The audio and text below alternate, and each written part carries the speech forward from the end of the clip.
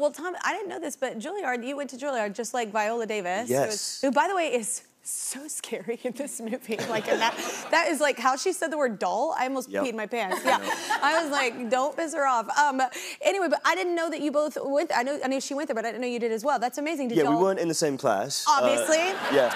Different generations, but I didn't know that you both went there. I just thought that was kind of a cool thing. That's an amazing thing that you did in your life that you both have in common. Yeah, I mean, it's the reason I ended up in New York, which is I'm very grateful for. But it's kind of how we bonded on set, was like talking about, you know, our shared stories, and weirdly found out that we have like some of the same teachers years apart that have stayed there. I was going to ask that. Yeah, one of our movement coaches in school was the same teacher, so he'd just been there his entire existence, I guess. Wow. That's really cool. Yeah. Awesome.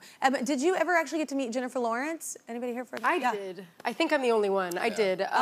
We were at the Paris Fashion Week for the Dior show only a couple weeks ago. Yeah. And I didn't want to be weird, and I was just kind of psyching myself up to talk to her.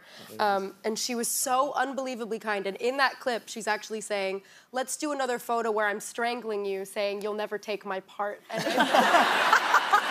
and that is exactly what I wanted from her.